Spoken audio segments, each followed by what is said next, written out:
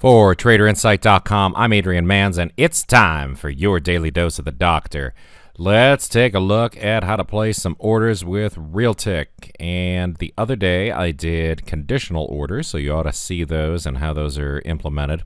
And today, before I do the other leg of conditional orders, I'm going to look at OCO orders. That's because a lot of you like to just automate these things, set them and forget them. OCO orders are going to give you that opportunity. So I've already placed the order as a conditional order to get me into the trade. So if you need to review that, take a look at what we talked about the other day.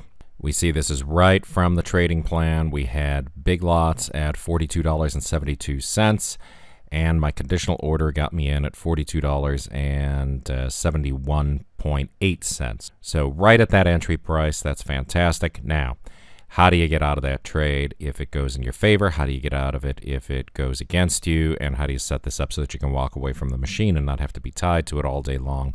This is the order form that you want to use right here. So this is an OCO order. All you have to do is click on this little box right here, Order Form Options, go to System Order Forms, and then click on OCO. That's going to give you access to this form.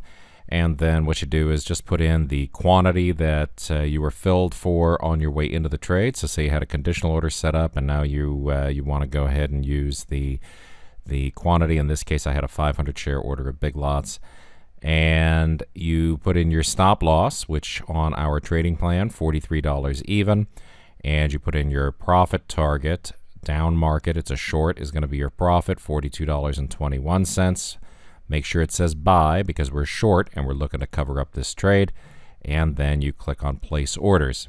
And then what you see is you've got a buy at $42.21 plotted on your chart.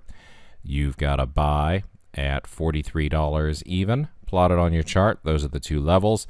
And of course, if you want to change either one of those, you can just click, drag, and drop, and you will have your order move to whatever level it is that you're looking to place it at. You could also use this little tick box down here when profit objective is met. Change the stop or trailing amount.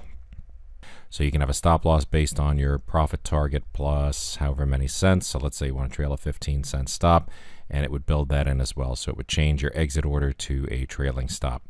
So I hope that helps. If you have any questions, shoot me an email, adrian@TraderInsight.com. Hope you're having a great trading day today. Even better one on deck for tomorrow. The best trader education anywhere, only from TraderInsight.com.